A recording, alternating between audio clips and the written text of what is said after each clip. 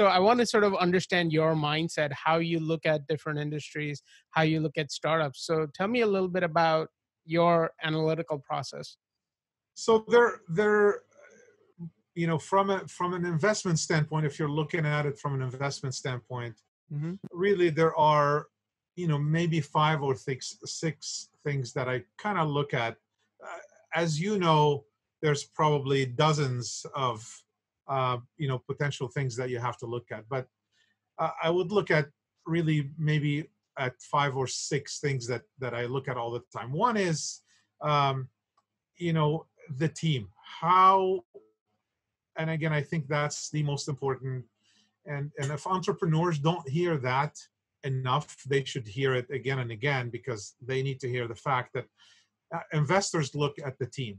So if you have a passionate team, you have a knowledgeable team, and then that's the first thing that someone is going to invest in. Is they're going to invest in the team, because if the team is right, what's going to happen? That team is going to be able to change and pivot if things go in a different direction.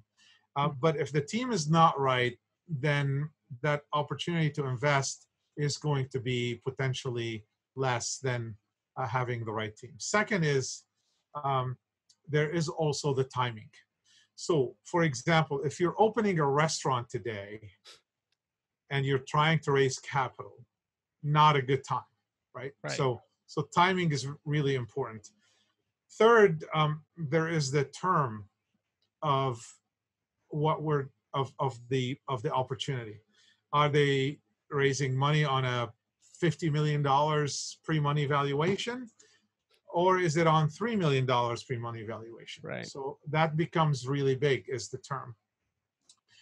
The other thing is, for me, is also the back.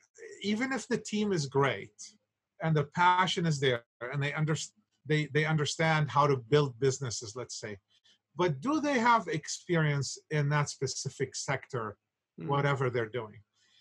So yes, they may learn it, right? And if they're a good team, they may learn it, but then that's going to take a longer time to get to where you want.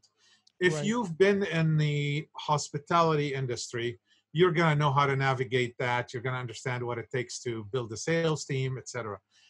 But if you've never done that before and you sold consumer products, then it's going to take you a long time to understand that. Or maybe if you're doing hospitals or healthcare or biotech, or it's going to take a long time to understand what it takes. Right. And there's a lot more, but the last thing that I would say that I look at is also, it's go-to-market strategy / distribution strategy. So what does that mean? It's like, how are you going to sell that product or service when you go to the market? So are you going to knock on every door and say, would you buy my product?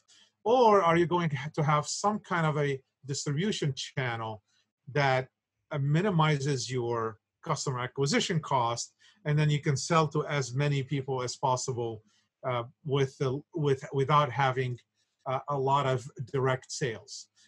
So that's a big deal for me, because it ends up really minimizing customer acquisition cost and understanding that this company is going to be scalable.